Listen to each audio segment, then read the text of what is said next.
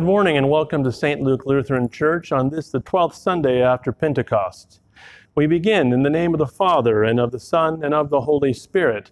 Amen. And let us pray.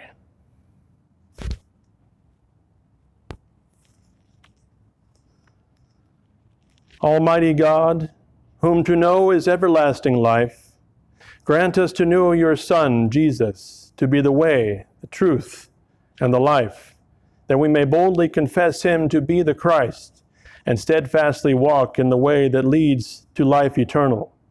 Through the same Jesus Christ our Lord, who lives and reigns with you and the Holy Spirit, one God, now and forever. Amen.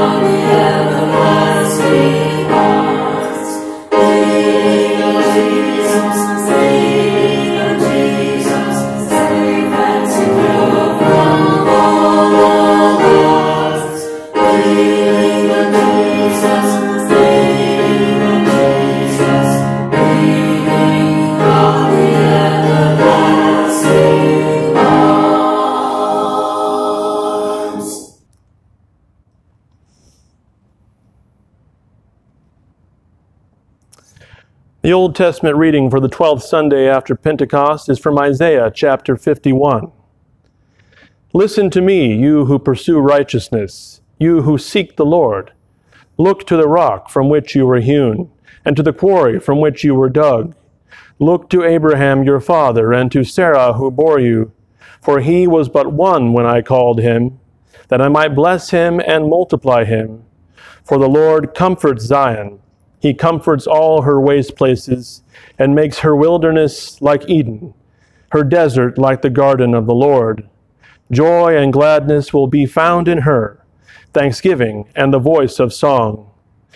Give attention to me, my people, and give ear to me, my nation. For a law will go out from me, and I will set my justice for a light to the peoples. My righteousness draws near. My salvation has gone out, and my arms will judge the peoples. The coastlands hope for me, and for my arm they wait. Lift up your eyes to the heavens, and look at the earth beneath. For the heavens vanish like smoke. The earth will wear out like a garment, and they who dwell in it will die in like manner. But my salvation will be forever, and my righteousness will never be dismayed.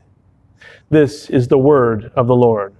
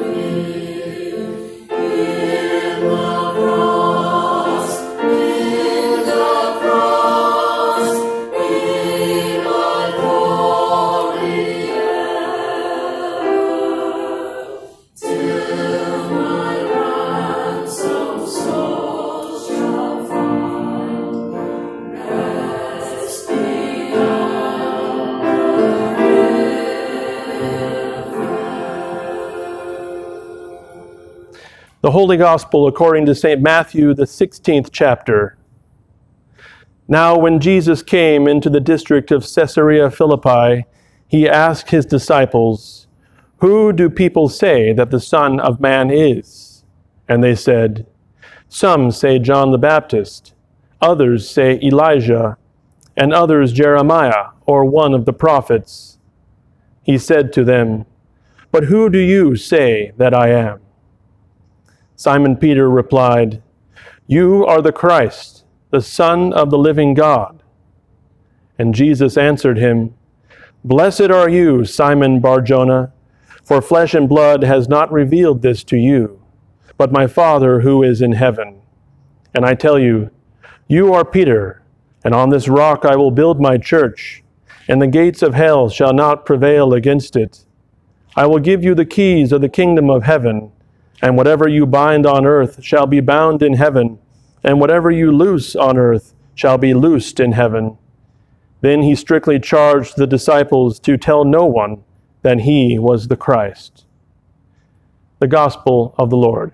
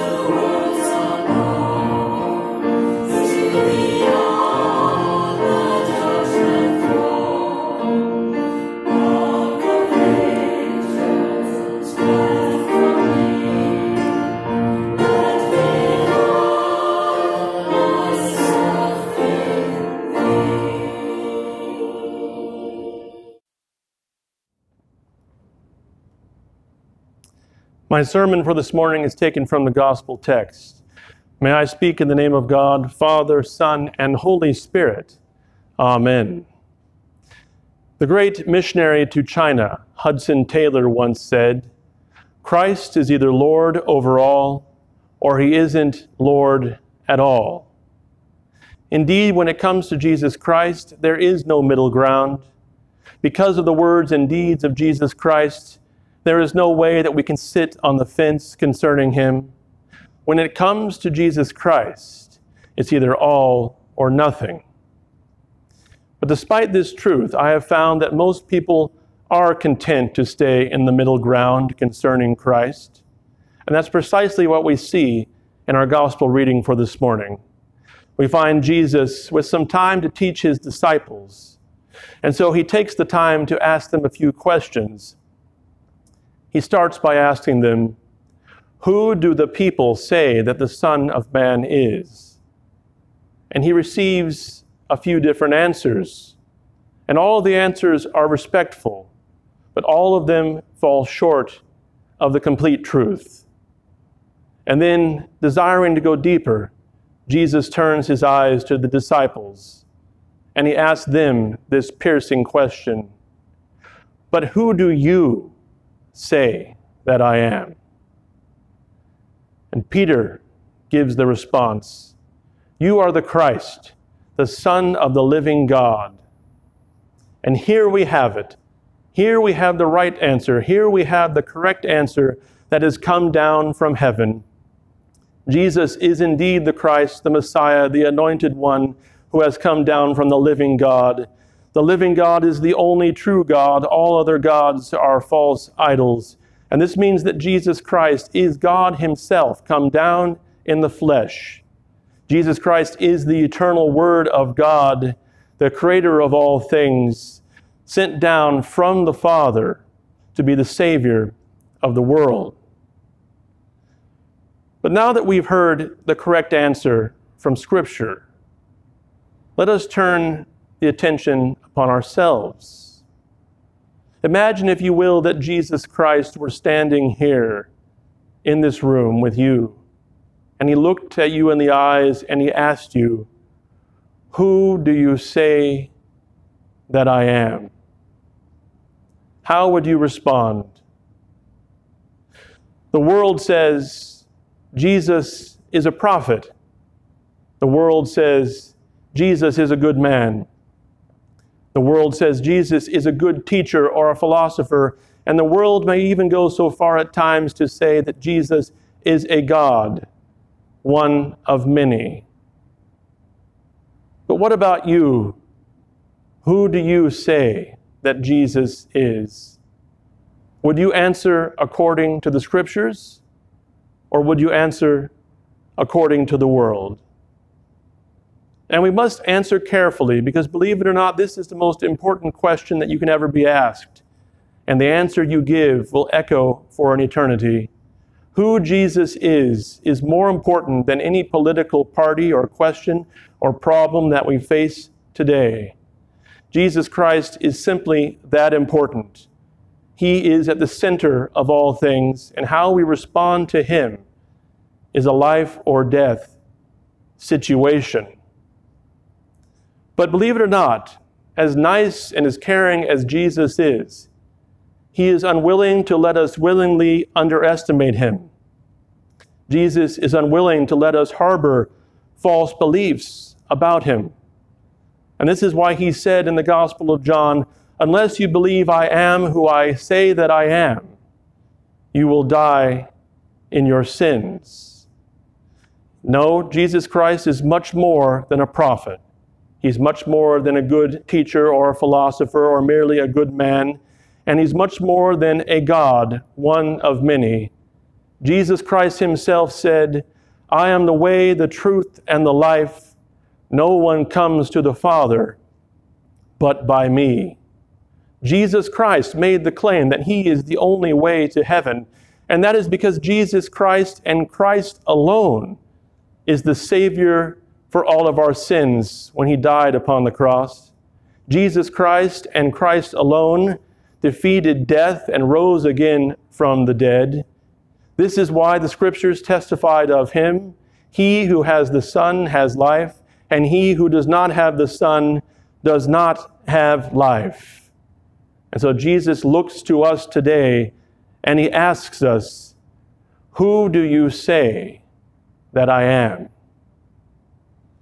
Now perhaps you don't believe what the Scriptures say about Christ. And if that's the case, then you are in a dire situation. But there is time now for you to turn to Christ, to repent, to ask him to reveal himself to you through prayer and in his word. But if you do believe the Orthodox understanding of Christ, if you do believe the Scriptures concerning Christ, then the next question for you is, now that you know who he is, what is Christ worth to you? What does he mean to you?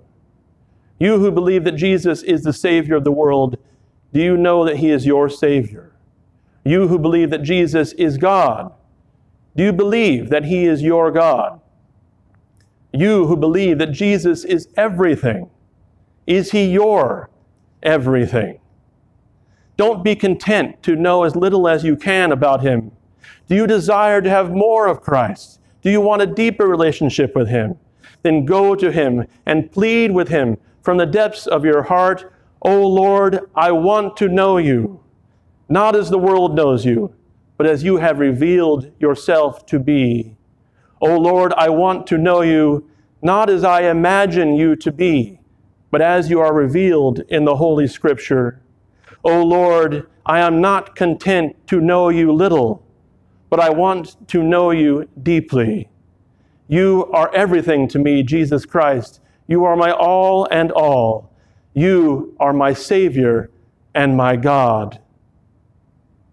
And if this is your prayer to Christ, Jesus Christ, who is Lord of all, will make himself known to you and become a deeper reality for you, and you will have a deeper relationship with him by the power of the Holy Spirit. Amen. May the blessing of Almighty God, the Father, the Son, and the Holy Spirit descend upon you and keep you safe from all illness and from all evil. Amen.